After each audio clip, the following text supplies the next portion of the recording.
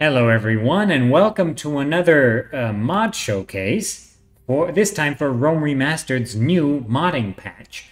So this patch, like I said, it released a lot of new tools for modders, including mapping tools, tools to edit the remastered models for units, and things of that nature. It also lifted some of the modding limits, including for resources, map regions, but not for factions yet.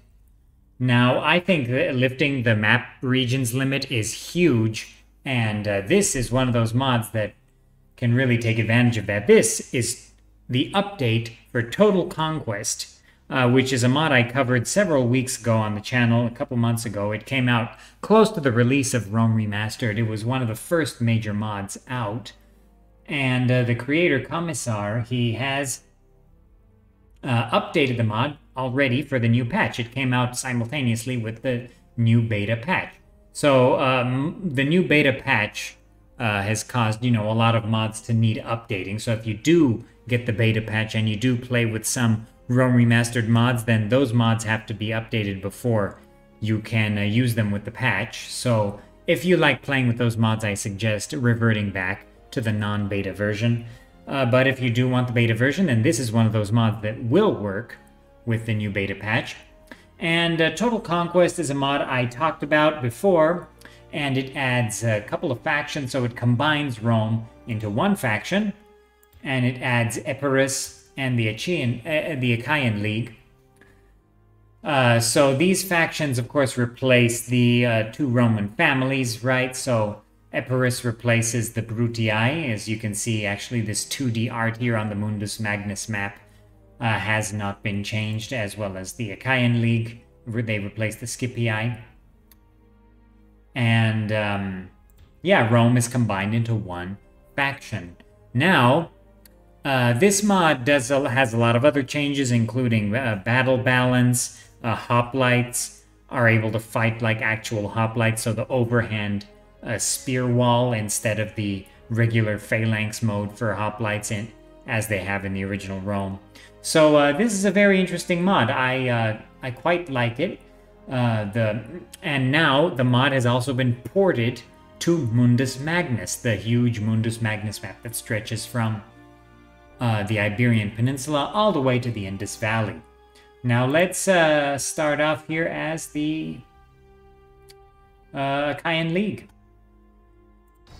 And I'll showcase the beautiful map, which does look wonderful indeed. So this mod is, of course, still a work in progress, no doubt. But I have to say, it's developing quite nicely. And with the new map, I think this mod has a lot of potential, especially once the faction limit has been increased. Because, of course, the new factions are on the Mediterranean. They're in Greece and the Balkans. So, the mod doesn't actually take advantage of the parts of Central Asia and the Indus Valley, Near East that are added here. It does take advantage since, of course, Parthia can actually be in its historically accurate location, right? So here we have the new map. So spoiler alert, I am going to show the map here. I showed off an earlier version of Mundus Magnus a long time ago. I think it was close to the release of Rome Remastered, or maybe a month after. And here is an updated version of Mundus Magnus. I think this version has also been tweaked by the maker of Total Conquest. So I'm not sure if I have my vibrancy up quite a bit. It looks very vibrant. I actually like the way it looks. It kind of reminds me of the campaign map in Total War Troy. So I actually like Troy's map. That's one of the parts of Troy that I really like, the look of the campaign map. I think it's one of the best looking maps Creative Assembly has created for a Total War game in a long time. Maybe since Shogun 2's map. But this map looks nice as well, I have to say. It looks very nice. It's pleasing. It's pleasing. Perhaps I'll end the turn here so we can see what the map looks like with with when it's not winter. Right, so we've got Parthia in a more accurate location. We don't have Bactria. I think with Mundus Magnus, you need Bactria, and you need perhaps a Saka faction up here. Right, Saka Hauma Varga or Tigra Gauda, something like that. And then, of course, you've got the Indus Valley over here, looking quite nice. Of course, when I showed Mundus Magnus before, the Indus Valley, it didn't have the Indus River. I think it was not complete at all. Here is an updated version of that. I believe the Nile also was not completed either, so now the Nile looks much nicer. I have to say, this map is looking good. It's not a fully done version. They are still working on this map and others as we speak. But things are looking very nice. And of course, we all know that Mundus Magnus is more historically accurate than the vanilla map. It's a lot larger, and it's a lot nicer. It's a map I really like, so it's very good to see. There are, of course, still some issues. Of course, the city in Caucasian Albania is Albana, when it should be Gabala or Kabalaka. Right, so that's something that should be changed. Additionally, everything else I have to say looks quite nice. So I'm very happy about this update. You can see Epirus here controls Tarentum and Ambracia. And at the start of this mod, you have Pyrrhus of Epirus and Vibius Julius ready to duke it out here in southern Italy. And Epirus controls Cosentia and Tarentum. And the Greek cities control Kallipolis, right here in the south. The Greek cities in this mod, it's interesting because it's actually Rhodes,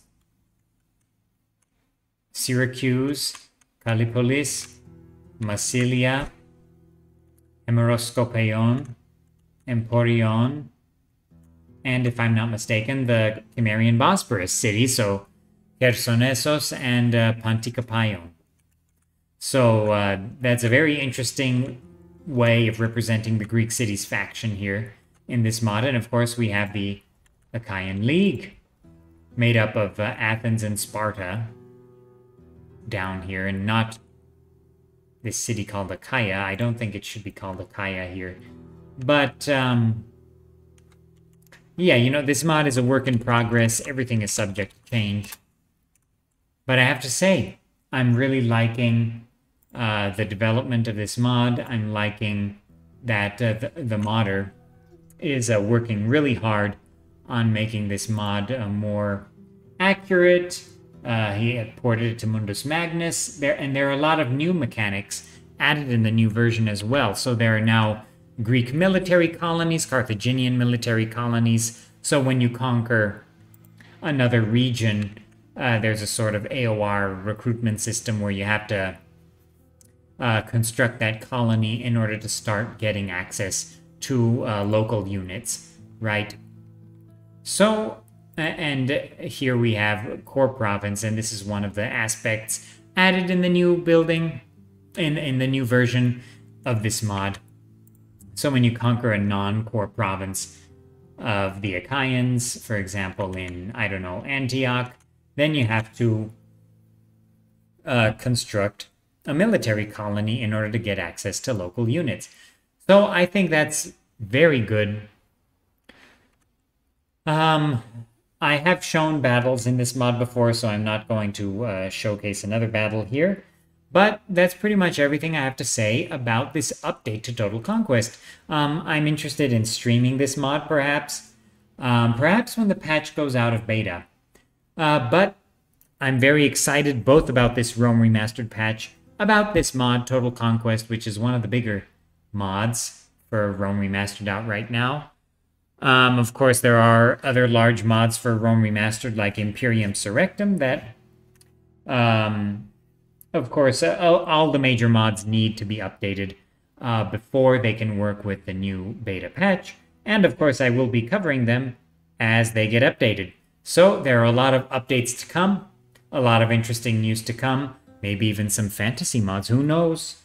Who knows? People are working. People are working. So, that's everything I have to say about Total Conquest, the Total Conquest update for the beta patch. So if you download this from the Steam Workshop through the link below, this mod will work with the new beta patch for Rome Remastered. And of course, I will have the link to the patch notes for the beta patch on in the description below, where you can figure out how to download this beta patch for Rome Remastered, which, of course, I have covered in a previous video, which you can see in the cards.